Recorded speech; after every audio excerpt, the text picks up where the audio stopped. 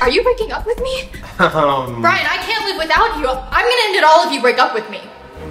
And just like that, Brian was trapped into a toxic relationship. I need to break up with her, but I don't want to be the 13th reason in her goodbye note. Then why don't you just get her to dump you?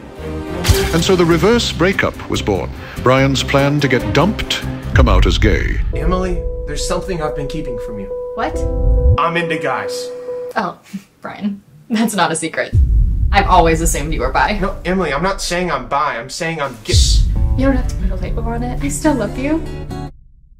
With Plan A failing, Brian's friend suggests a dangerous but effective Plan B. Did you just call me fat? Yep, I did. You know what, Brian? What? I appreciate your honesty. I'm gonna get a gym membership.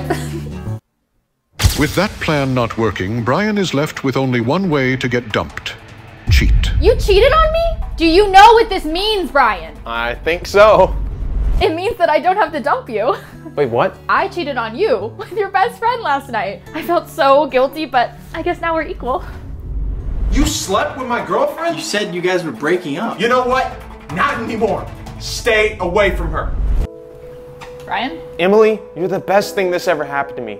You stuck with me when I was an asshole. You stayed with me even though I cheated. You don't care that I'm broke. Wait, you're broke? Yeah? I actually don't think this is gonna work, Brian. It's not you, it's me.